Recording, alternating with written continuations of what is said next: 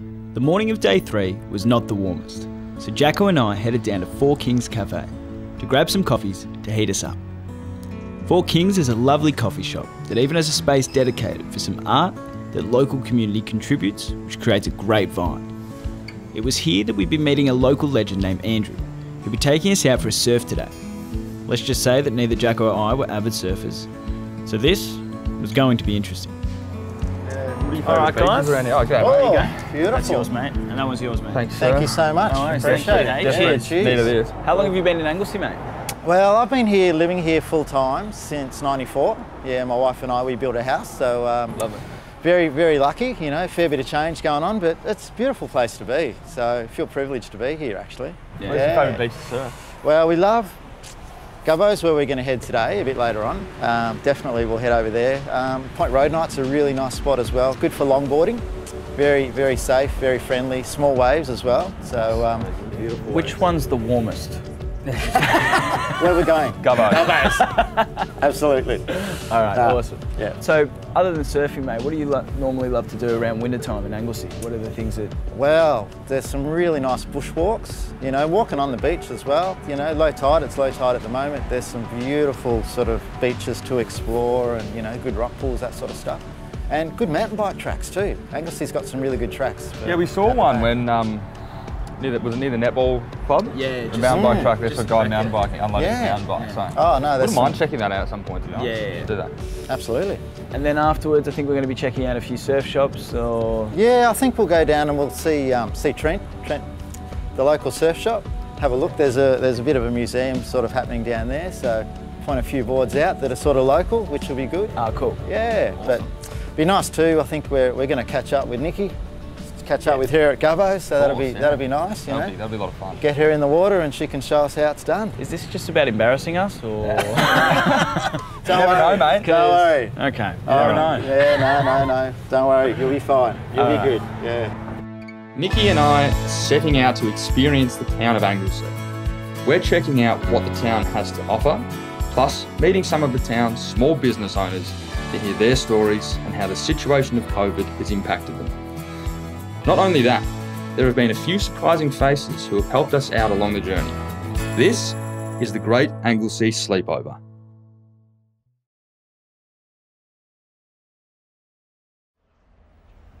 Just next door to Four Kings is one of Australia's most established surf schools, Go Ride a Wave. We thought it'd be best to have lessons and some insight on surfing before we got out there with, well, one of the world's most elite surfers. Our instructor Sam would be getting us up to speed with the basics.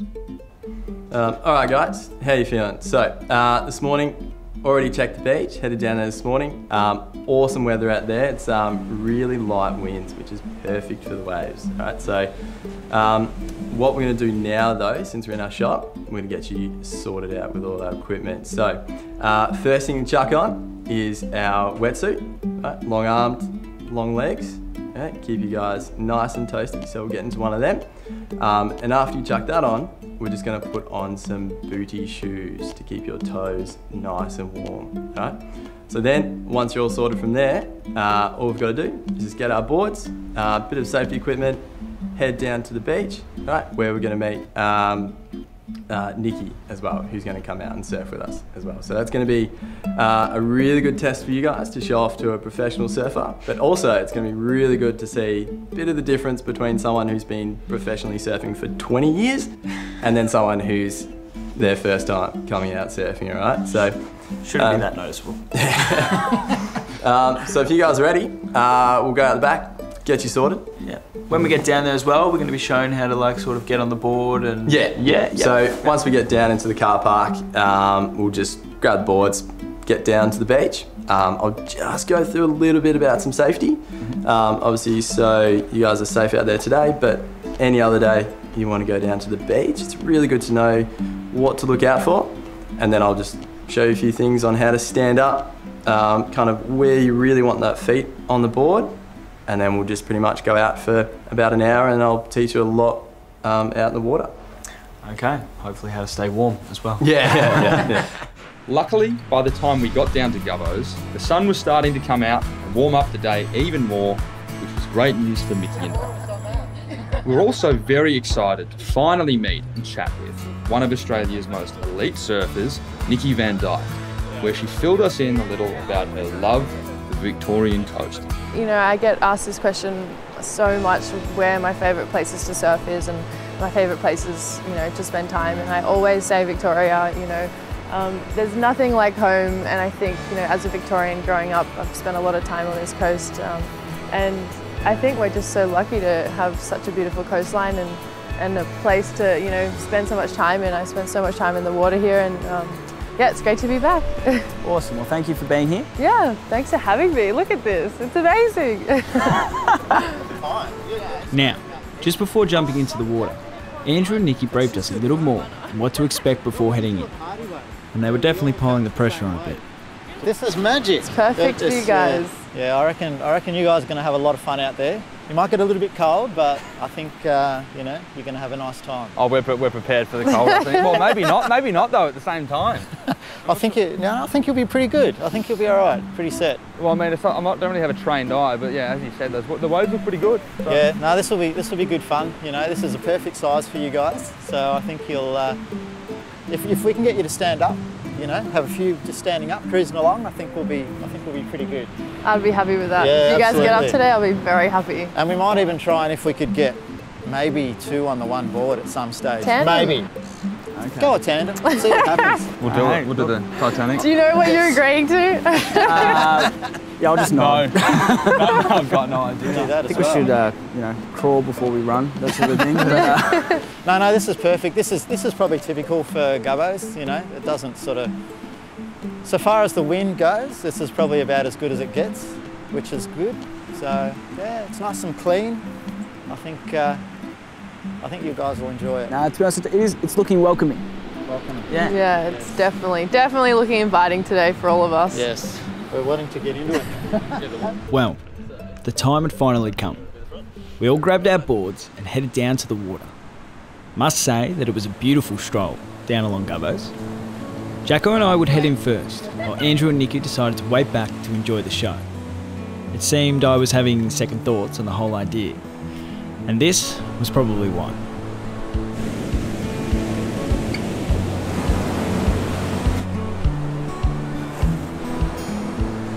Yeah, look, I wouldn't say that we got off to a great start, but after not too long, and some great advice from our instructor Sam, this happened.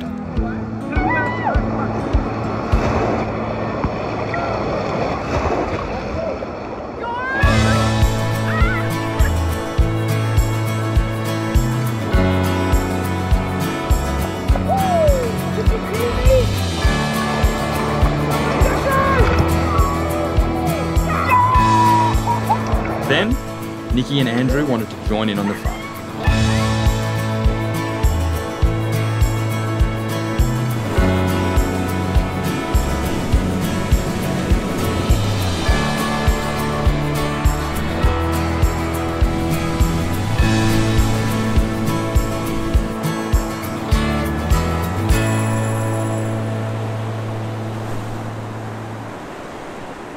Honestly, surfing at Govos was one of the funnest experiences we've had in a while and would definitely recommend it to anyone coming down to Anglesea. After the surf, we thanked Sam for his awesome help, got dried up and went down to meet Trent at the famous Anglesea Surf Shop. And I'll tell you what, after that experience, I was probably in the market for a board as well. The Anglesea Surf Shop is more than just a traditional surf shop, and Trent was going to tell us more about that. I've been here for forever, basically. My father's shop, so he started it 34 years ago. Originally opposite the main beach in Anglesea, and then eventually moved up here in 1993. So yeah, I've grown up in the surf shop, you know, right from a baby. So yeah, no, we've been around for a while. We are different to most surf shops. We love our history of surfing, as you'll see inside with all the boards on the roof and all that. But we focus on second-hand surfboards, you know, something that most surf shops don't really do. All right, man, if it's all right, we'd love to have a look through. Hello. Great, cheers. Oh, thanks a lot, man. The Anglesea Surf Shop was such a cool place. There was a very authentic vibe to the joint. You could feel the history of the shop with all the old school items on display. from the historic boards on offer to the converted jobs that have been done. This place is certainly somewhere you have a great experience, not only to gaze at some amazing boards, but also to see and spend time with great people who are enthusiastic about the sport that they love. Overall, Anglesea has done it yet again. From meeting a local legend who told us a bit about his love for the town, then getting to go ride a wave with one of the world's most elite and fun surfers. And to top it off, getting to check out a cool vintage surf shop and even learn a thing or two about the history of surfboards. Waking up in Anglesea is truly proven to be a fantastic thing. Let's see what the next day holds. That was awesome, Nikki, so thank you so much. No worries. Is that, what lighthouse is that? Is that Aries Inlet or the Round the Twist? Oh, is that what that is? I think that's Round the Twist. That is Round the Twist one, man. I'm certain it is, because Cousin Tony filmed the album cover there that had Round the Twist. How good was that show? Yeah, it was good. Bring back Round the Twist. I actually might have to watch that. Might put it on tonight. What show is it? Round the Twist. Round the Twist. You know, Bronson and... I'll have to send it to you. Like this. No, if that's not ringing a bell, then no. Round the Twist. How do you not know? How old are you? 25. Oh, come on. Yeah, prime. I'm 25 too. It was our show. I didn't have a great childhood. I was watching horror films. What am I doing to myself? Oh shoot. No, well, I'll send it to you. You can watch it. Please. No, it's never too late. You get hooked? Huh? You get hooked?